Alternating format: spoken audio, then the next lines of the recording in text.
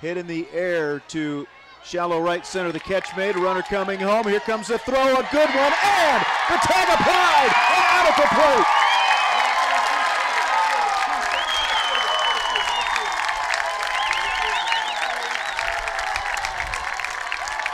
Chance. Maybe that's the spark the Irish need. Lined into left. It'll fall for a base hit. Deanna Gumpf is going to send her home. Cut by the shortstop. The throw to plate. Not in time. Now to second. Goes Emily Kerner. Drive and made a shoestring grab. Ripped down the right field line. It finds some grass. Scoring is Kerner. 2-1 Irish.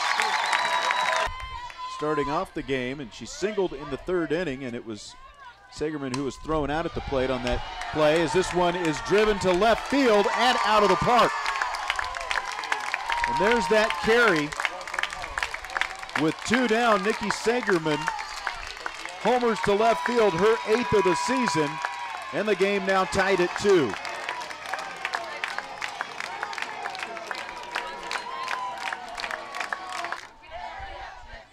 Here's the 0-2, driven deep to left, get out the tape measure, it's gone.